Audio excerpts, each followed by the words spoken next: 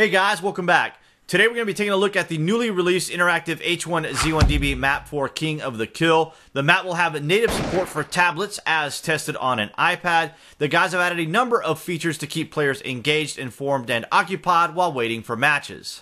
When you first arrive on the map, all the various menus will be collapsed. The items menu and squads will have the triangular select, and you'll see the zoom and lock icons all minimized to give you a nice, clean interface.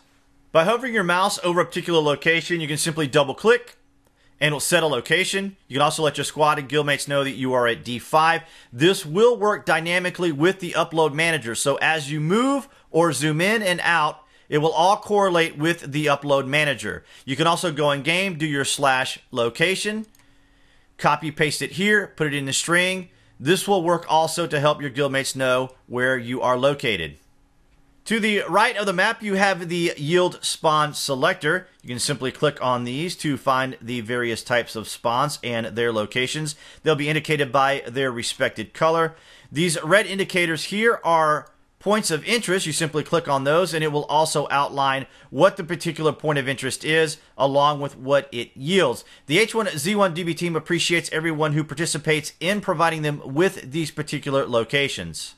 The map also features a shared trading community with H1Z1 traders. You'll need to be connected to Steam to utilize the trade shared capabilities, and you'll also have the profile information system that will give you more detailed information about traders.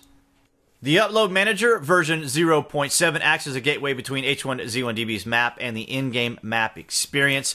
The sync process does not violate third-party terms from Daybreak. It does not interfere with any of your game files, and it doesn't read your memory nor inspect network traffic. Everything sets separately. Be sure you stop by the H1Z1DB website and take full advantage of this incredibly useful gameplay feature. All the information concerning the H1Z1DB map and website can be found in the published section below. I've not posted an updates notes video for this Thursday, April the 28th, but you can see the release notes that are included for this update here on this annotation. They are the quality of life changes that were added on the test server. Thanks for watching, everyone. If you're new to my channel or a frequent visitor, consider subscribing so you'll have all the latest news and information concerning H1Z1.